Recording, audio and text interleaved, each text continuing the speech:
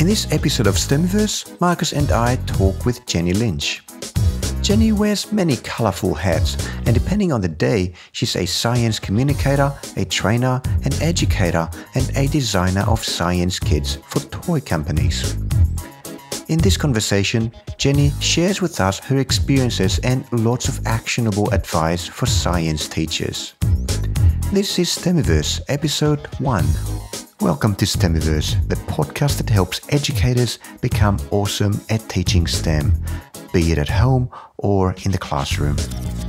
I am Peter Dalmaris, and with my co-host Marcus Schappi, our mission is to bring you the experiences of educators, students and stakeholders who strive every day to make the teaching and learning of science, technology, engineering, mathematics and art better. Hi Jenny, and welcome to Stemiverse. Thank you very much for making the time to talk to me and Marcus. Well, thank you for having me. Our pleasure. So we'd like to get started by asking you to introduce yourself. Tell us a little bit about you, and especially what is your relation to teaching? Okay, well, I'm a Sydney-based science communicator, so I guess my background is in medical physics and science communication. I've worked for many years as a science communicator. At the moment, I have 3 main roles. The first one is I work part-time on my own business. I do freelance science communication, and I put on live science shows, and I do professional development workshops for early childhood educators, and I also design science kits for a toy company. So that's one role. A second role I have is that I'm a part-time school education officer at the School of Physics at the University of Sydney. So that's running an outreach program mostly for high school students. And what that does is it connects research scientists, mostly astrophysicists, from 7 universities across Australia who work for Castro, which is an ASC Centre of Excellence for Astrophysics. So they connect with schools via video conferencing. And my third role, which takes up a lot of my time, is being a parent to my 2 young children who are 4 and 6.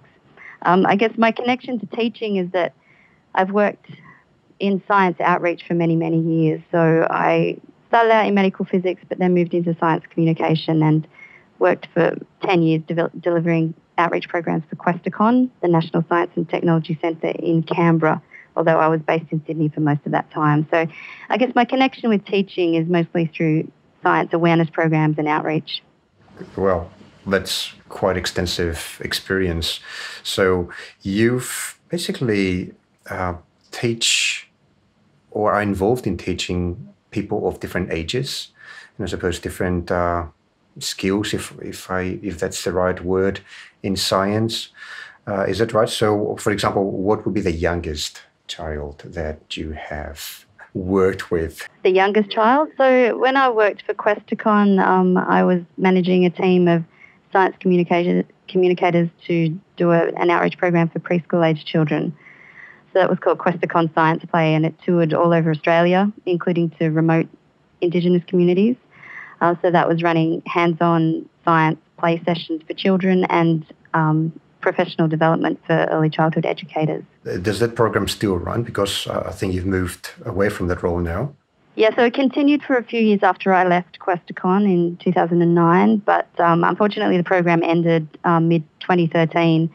And following that, I started doing professional development workshops for educators in Sydney, and I'm currently working on developing play sessions for Sydney as well for preschools and childcare centres, so that'll be up and running by the middle of this year.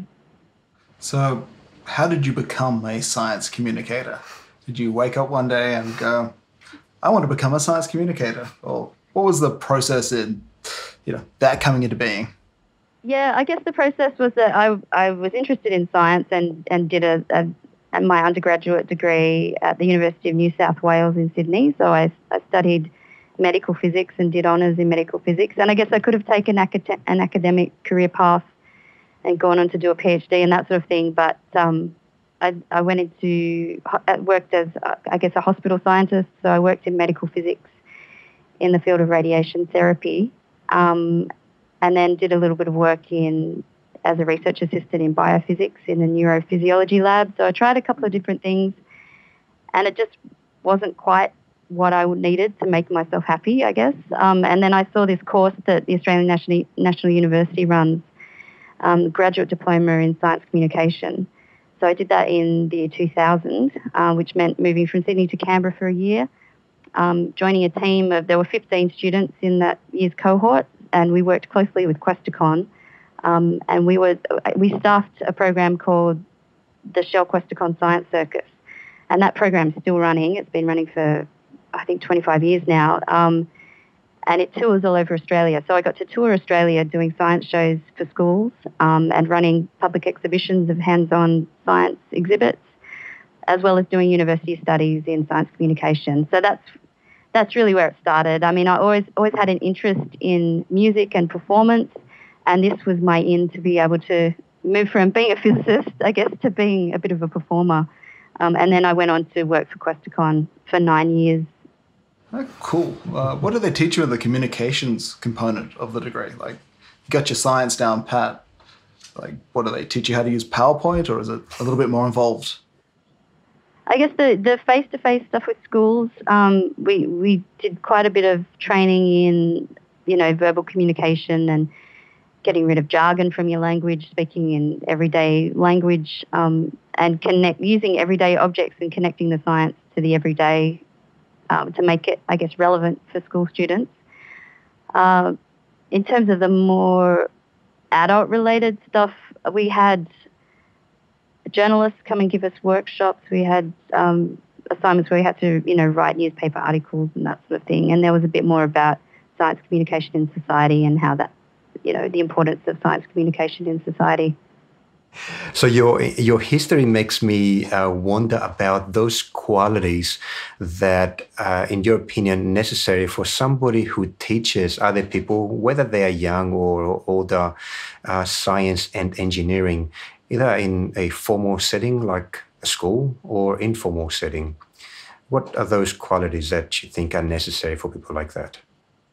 I think the important thing is to focus on the student or the audience, and to think about how to make it relevant for them and what language is appropriate for their age and their level of education. I mean, I've seen it quite often in my work with universities when, that someone might be an outstanding research scientist and they might be able to communicate really effectively with their peers.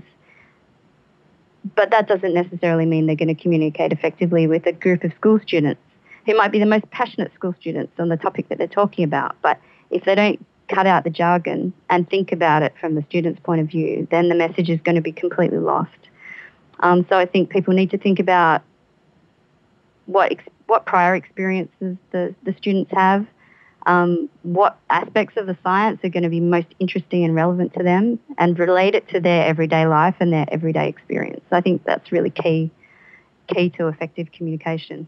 I've seen that in myself as well. Like, I've been teaching at the university level for 15 years. I don't think it makes much difference whether you are teaching at a university or like a primary school. I think your advice is, I've experienced under your advice being true at any level. You really need to adapt what you are teaching to the actual audience instead of just following the script of a PowerPoint or a textbook.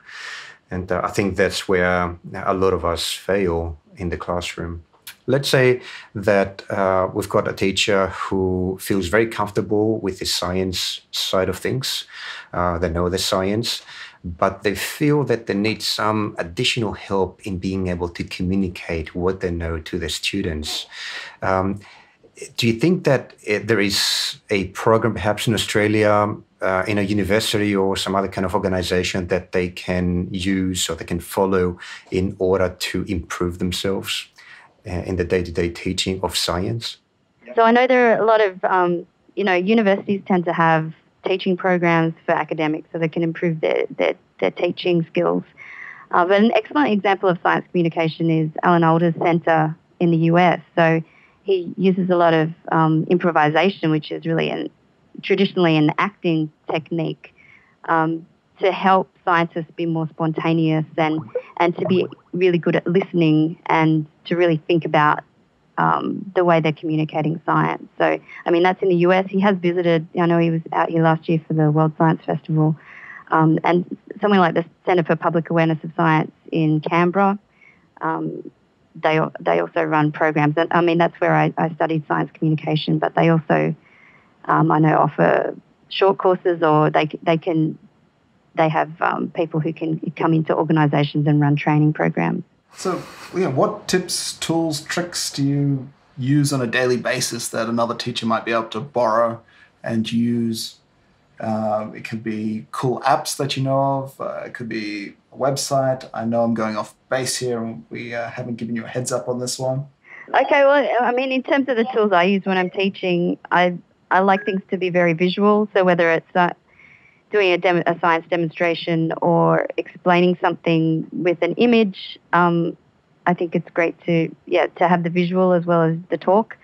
In terms of my science shows, I use humour and costumes and get the audience involved and that sort of thing.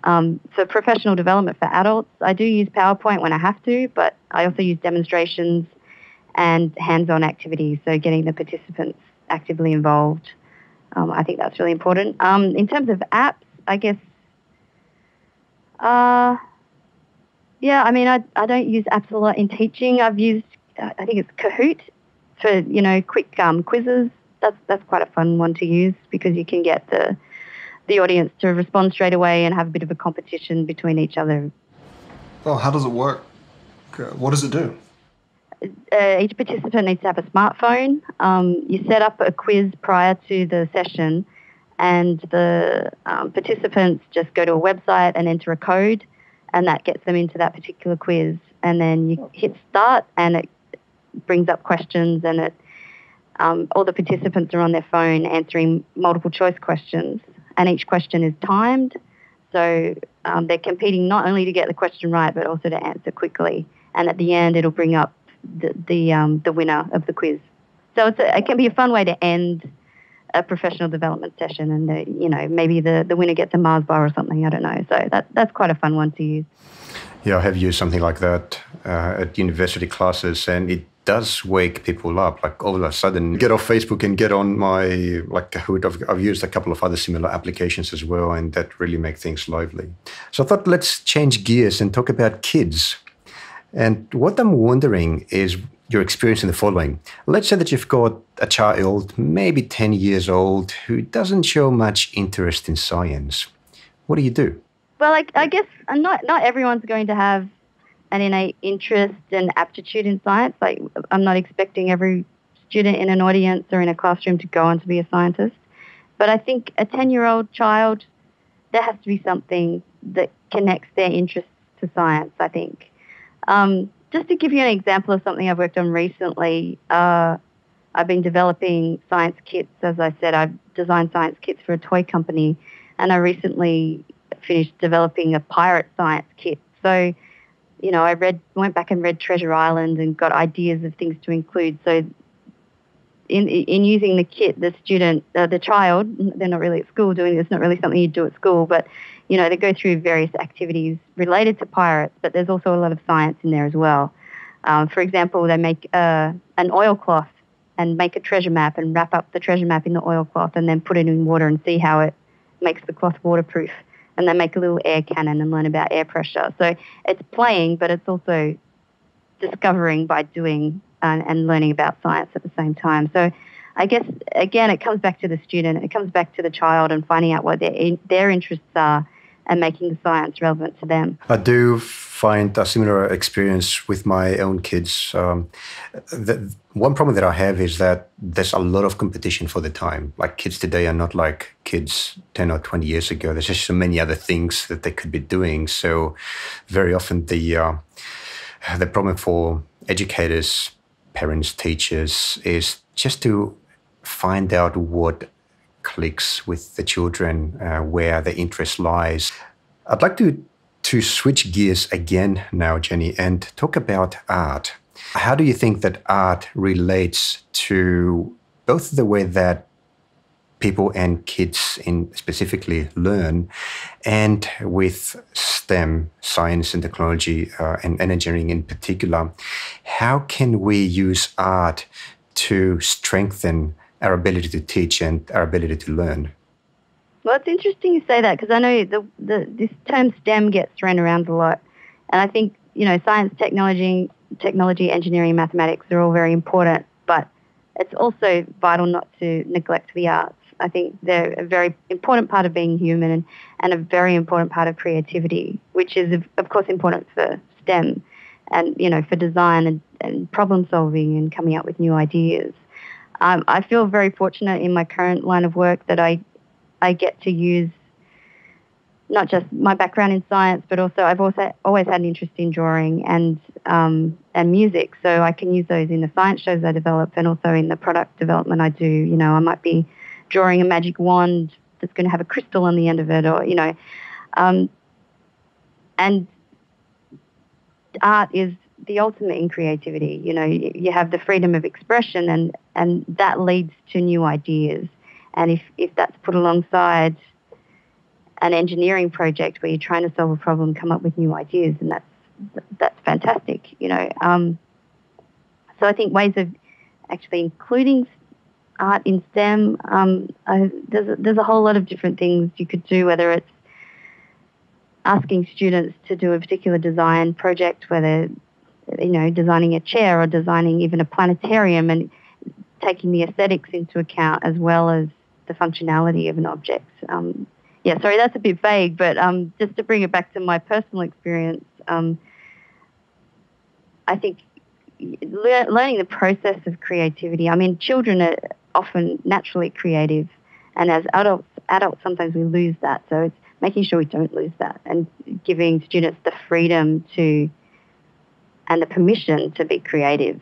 I think as students move through from primary school to secondary school, they become more self-conscious about their artistic abilities or their drawing abilities, and if they're made to feel that that's an important part of not just an artistic pursuit but also creativity for a more STEM-related pursuit, then perhaps they'll keep that spontaneity and the creativity they had as a child. Yeah, I think you touched on a very important topic as I'm looking at my kids as they're going through the different stages of early child education. There's a lot of art in the things that they do in the day-to-day activities at school, and I see that slowly disappearing as they grow older and they progress through the different classes. There's less and less drawing, there's less dancing, less playing around, and education then becomes more rigid and compartmentalized. Do you think that this is some kind of public policy that potentially sometime in the future could change? And that by that I mean to introduce a lot more art in our schools at later classes? Yeah, I guess art is not compulsory beyond year 8, I don't think. So from year 9, students don't have to study visual art as such. I guess if schools are really taking STEM as I think it's intended, which is a cross-curriculum program where you're including science, technology, engineering and maths, then art could be brought into that as well. But that takes a whole school approach, and it means breaking down the silos that exist in the curriculum. I mean, getting science, technology, engineering and maths to work together is one challenge. So bringing in the arts as well, that just adds another layer. I'm a bit pessimistic about that about art becoming more prominent in the way the curriculum is structured at the moment. Is the breaking down of the silos actually happening in what you've seen within the schools?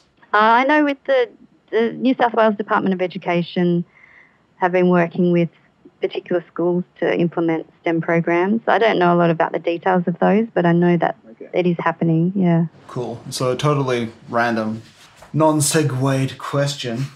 I'd love to know more about your product development, seeing as you build kits and toys. Like, what's your process there and how does that work?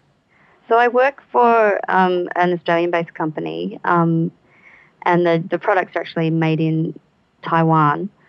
I guess my main part of the process is the concept development. So I pitch ideas to the company, and if they take on the ideas, then my job is to work with their R&D team to develop the details of what actually goes in the box. It could be designing a magic wand, like I said, or working out exactly what quantity of a product we can include in the kit. I also write the promotional text that goes on the box and in the advertising. And a big part of my job is writing the instructional booklet, so the instructions that go with it. So that's doing a rough layout and getting all the words right. I've also done the storyboarding and scripting for TV commercials for the UK. So a whole lot of things in the process. And it's great fun, like working with people in Taiwan in their R&D team. I'm sitting in Sydney and I'm emailing them and working out all the finer details of what's going to go in this product. And of course, the focus is always on the child who's going to use it. So trying to step into their shoes and see what's going to be really fun for them and what science we can include. Because as well as being a fun toy and a fun experience, there also has to be some science in there as well. That's awesome. This is what you do. But how do you do it? How do you go and do the pitch? How do you, do they come to you and say, hey, we've got this, slot in our marketing or in our product mix that we want to fill? Would you have an idea of what we could fill it with? Do they have a budget? It's a bit of a mixture. So some of it is me just coming up with a fresh idea, but there's also a bit of feedback from them about what direction they want to go, where they want more products. And in terms of coming up with those ideas, I'm working with the style that they've already developed over the past 15 years with their product lines, but trying to come up with fresh ideas. So using some components that they already have in their products and using them in a different way. For example, there's a product on the market at the moment that I developed called the Cake of Soap Factory. So it's using melt and pour soap to make cupcake shapes and meringues and things. And I mean, there's a lot of science that we talk about in the instruction book about, melting and freezing and whipping up a stable foam. And I guess the key process I added to that kit was whipping up a foam. So they take the glycerin soap in the kit and add a bit of water and melt the soap and whip air through it. And that creates this stable foam that the children can then pipe onto their soap cakes like buttercream frosting. So so that was a new idea that I pitched to them, and fortunately they took that one up, and that's been going really well.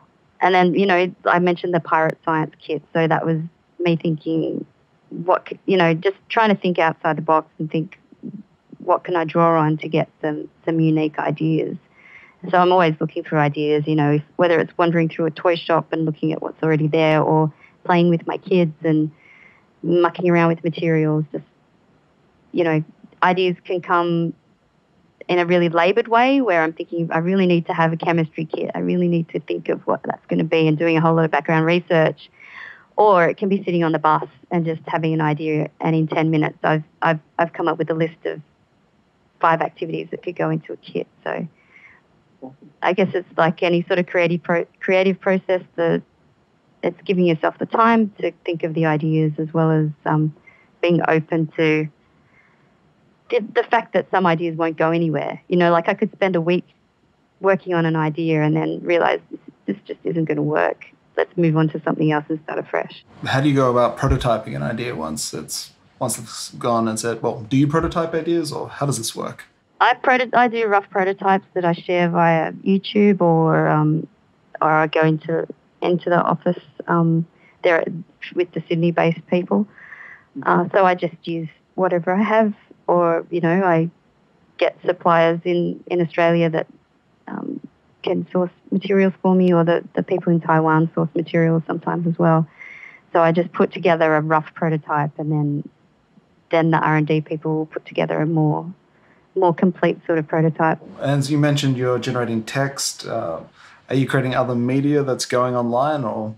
Well, I write the instruction books and I write the scripts for there are YouTube videos to demonstrate the products, as well as some TV commercials. So I don't produce those, but I do the storyboarding and write the scripts and that sort of thing.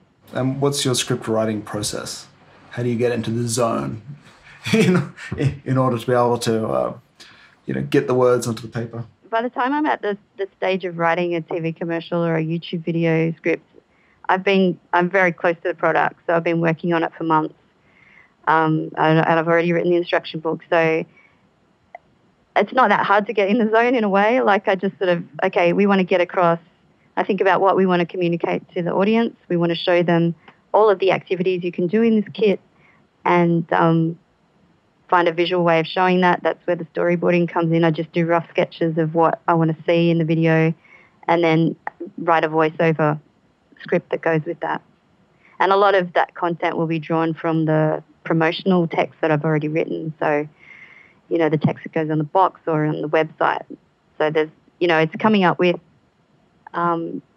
engaging advertising copy that, that goes into the website and the catalogue, as well as the online videos as well. Do you test your copy on family and friends, or how do you know when you've hit gold? Well, I test it on my husband. He's my editor. Mm-hmm. That's very helpful. And it's just, I guess I've been writing scripts and things for a long time. So I guess from practice you get the hang of finding words that work together.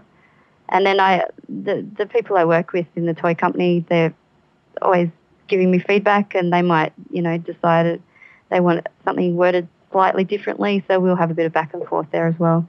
I just wonder, Jenny, after hearing the process that you use to create new educational products, is this a market that is growing? And by that I mean the kids science kit or engineering kit market, which the way I understand it predominantly is used by households. So parents buy kits for the kids to play around with chemistry and doing some reactions or building a robot in a kit.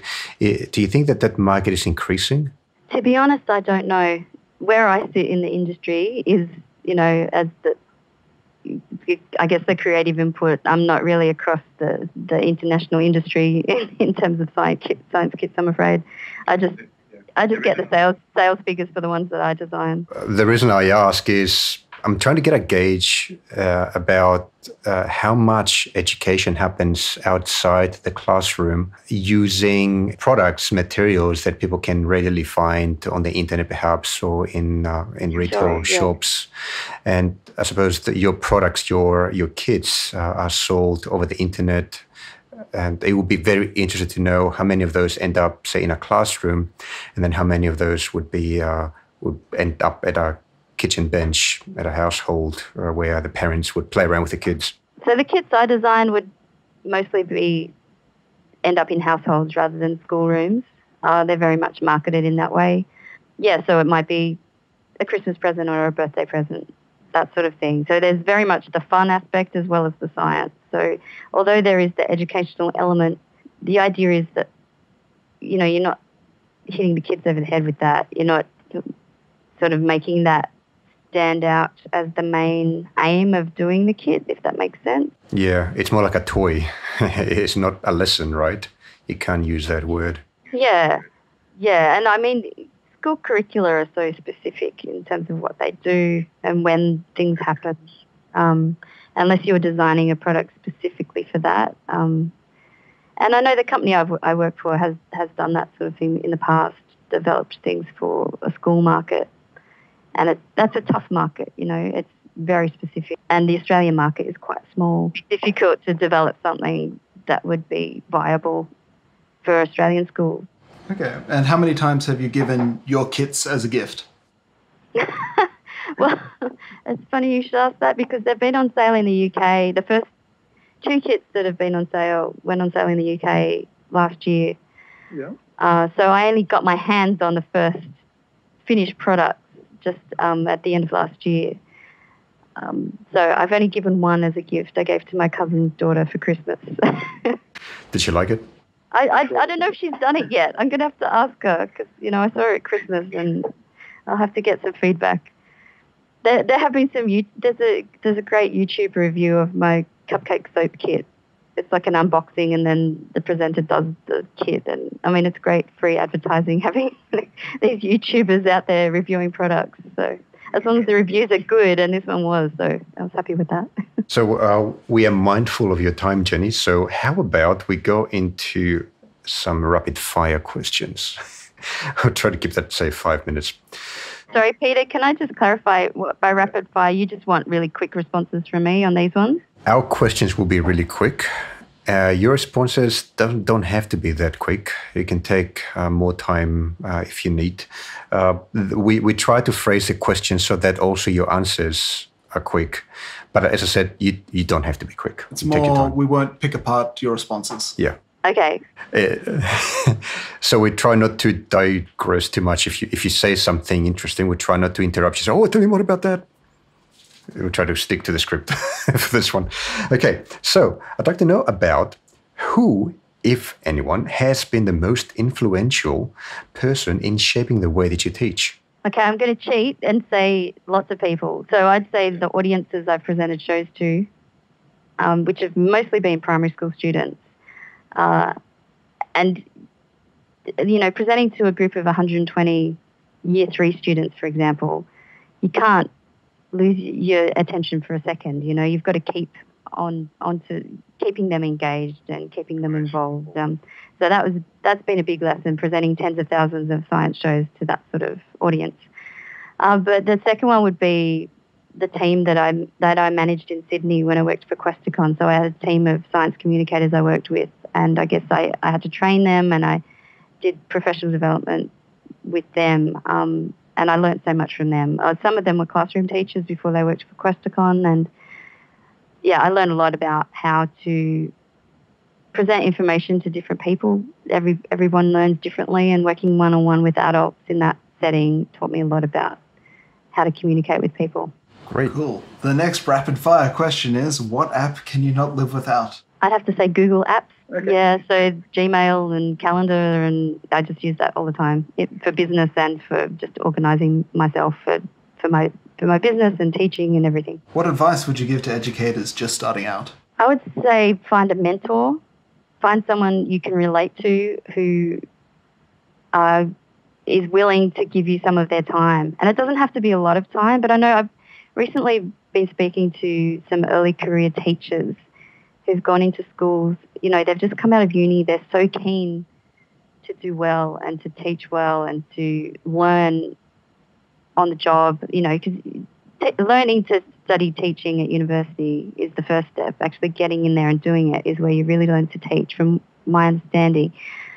Unfortunately, the experiences I've heard of recently, these young people have not had the support they should have in schools. They've asked more experienced teachers for support and feedback, and that hasn't been forthcoming. And I think that's a real shame and a real loss, that this enthusiasm and these bright, educated teachers aren't getting the support they need. So if they need to seek out that one person who's going to be their champion and answer their little questions when they need a bit of support and pick them up when they've had a bad day. So I guess it's important in any industry to find a more experienced person who can give you advice and support. Yeah, that's so true in everything, isn't it? Like a mentor can make a huge difference in people's lives, especially people that are just starting out in a new field. Great. Another one would be, I'd like to know what your favorite teaching book is. So teaching relating book. If you have one. If you have one, yeah. I don't really have one, but a favourite book of mine from university was a book called The Art of Electronics. And I guess I'm thinking about that because we were talking about art and STEM and everything. I don't know if either of you read that book? I've got it on my bench. It's on littlebirdelectronics.com. So it was, when I was studying electronics in second and third year uni, studying physics, it's just such a quirky book that, has a good sense of humour, and it talks about electronics being an art, that yes, it's an amazing book. Things don't always work and you have to try again. And I mean, I haven't opened the book for years, but they really got me interested in electronics, and I did a little bit of that in my early career. So that would be it, The Art of Electronics. Thank you for reminding me of that book. I'm going to go and check it out later as well. How do you get in front of 300 year 3 students and feel okay about teaching a presentation? I guess that comes from two things. One is practice, but the one you do before the practice is preparation. So knowing your topic really well. And if you're presenting in front of 300 year 3 students, it's practicing the material and knowing it back to front and inside out, and also being able to improvise. So with a live audience, you always have to expect the unexpected. So students answering questions in ways you didn't expect, or just calling something random out in the middle of a show and being able to respond to that, being open to it and having fun with it. Okay, I've got a controversial question for you. What is the worst age group to teach? The worst audience I've had would be year 9, I have to say. Very difficult. I shouldn't separate high school from adults, really. Later high school audiences are very similar to adult audiences.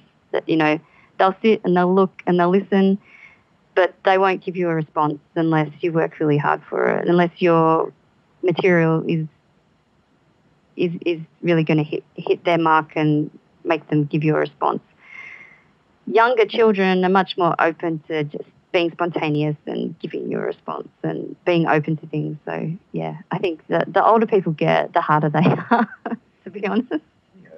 Although early childhood educators are a great audience. They're used to being in front of young children and singing songs with them and being spontaneous with children. So I think they've either kept or gone back to that ability to play. And if you've got an audience who's willing to play with you, I think that's a lot more fun. That's very interesting. So suppose maybe it makes sense for any teacher to be a teacher of kids, say, before 10 years old and get that experience of the audience being spontaneous and therefore them becoming more spontaneous. And hopefully that sticks over the long term.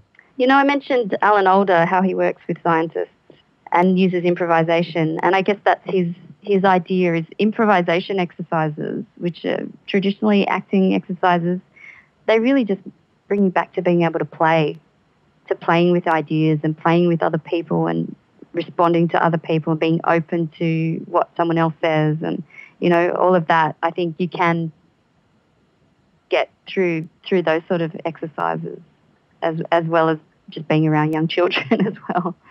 So you must prepare. So I'm just taking lessons from you, Jenny. You must always prepare, but improvise. Does that make sense? Well, the thing is, if you're well prepared and you've got a good foundation, that gives you the freedom to be able to improvise. Because once you finish that little improvisation, you're landing back on some solid material that you know where you're going next. What PD or professional development have you found the most useful in the last year? Well, I've been quite lucky in the past year that in my part-time role at the University of Sydney, I've been presenting at Science Teachers Association conferences all over Australia. So I've been to 5, I think, in the past 12 months. So I've been a presenter, but I've also been able to participate in workshops and interact with teachers, and that's been great, just talking to teachers from all over Australia and hearing from the other presenters at the conferences. Any that stick out in particular? Any that were just awesome? There's been some presenters from overseas talking about the scientific method. I think those sorts of things just brings you back to, what are we doing with teaching young people about science?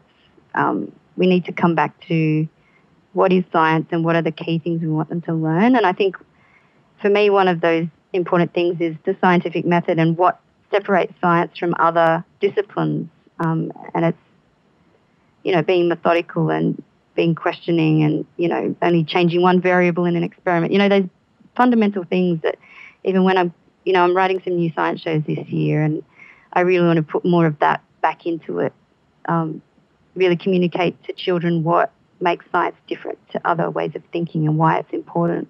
If there's one conference that a teacher should go next year, which one should it be, if you have one in mind?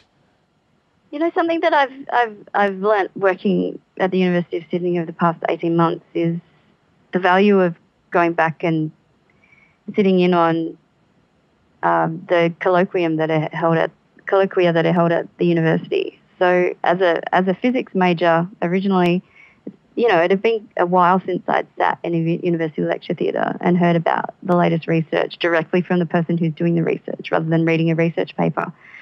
And for teachers, that's something they can do. Universities aren't always that great at advertising them, but there's certainly public lectures as well as colloquia that are held in the various disciplines. And I think there's a lot of value in, if there's a topic a teacher is really interested in, go and sit in the audience and I know teachers are really pushed for time, but to go and sit and listen to a few lectures. I mean, some of them are online as well. I think there's a lot of value in that, to get back to the actual people who are doing the research. We're the ones talking to students about it. We're not the ones who are actually conducting the research. So getting in touch with real scientists, I think, is quite important. So teachers should become students occasionally at least and sit in the students' shoes in a way. Yeah, and I think it's important for teachers to keep in becoming students, for teachers to keep their spark of interest alight as well. If you're sitting there hearing about the latest discoveries in cosmology or in photonics or, that might get you fired up to then go into the classroom and fire up your students about this stuff that they're learning in the classroom, which they might not see the point of sometimes. If you can help them see the point of it, then they're going to enjoy it a lot more. Because that's a big difference between STEM subjects and other subjects, right? That STEM typically changes. Like there's discoveries happening constantly. There's new updates in the body of knowledge. So those somehow should be able to trickle down to the teachers that deliver all this knowledge to the students. So it's a good way of staying in touch. So Jenny, we really appreciate your time today, and we're going to have to wrap it up soon. But before we do you have any parting thoughts for our listeners? Any do's or don'ts or anything to look out for? I think I sort of touched on it earlier, but I think it's good to be mindful that this term STEM gets thrown around a lot and sometimes it loses its meaning. Like, I think the intended meaning is that cross-curricular approach to teaching, integrating subjects and giving them more real-world relevance and having project-based learning. I just read recently an article written by a teacher that said, if you're teaching science, then you're teaching STEM. Well, not really. I think it's teaching STEM as an integrated subject is a great idea and it can work sometimes. But I think it's also important to remember that STEM is for separate disciplines. And taking science as an example, we still need to recognise the importance of fundamental basic science, and that science has things about it that technology, engineering, and maths don't, and the same with the other topics. So I think that's just a parting thought, that STEM isn't everything. It's an idea, but science and technology and engineering and mathematics are all very important disciplines on their own as well.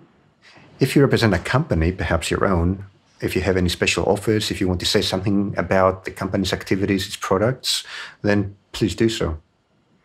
Well, so my company is Creative Science. I have a website if anyone's interested in looking at that.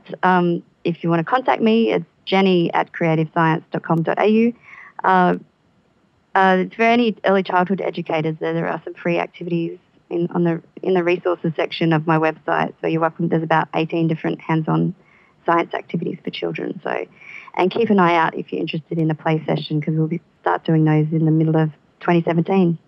Oh, that's great. Do you also have a YouTube channel or a blog perhaps where people can look you up? Twitter, Facebook? Okay, so people can follow me on Facebook, and I also have a Twitter account.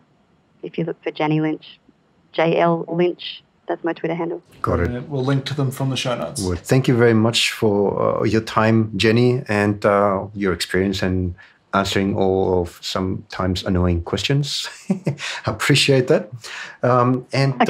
We wish you all the best for the future. Thank you. Bye. Great. Thanks so much. So good to talk to you. That's all for this episode. If you have any questions or suggestions, please send them to our email address, questions@stemiverse.com, and we'd be happy to answer them. Do you want us to interview someone in particular? Let us know.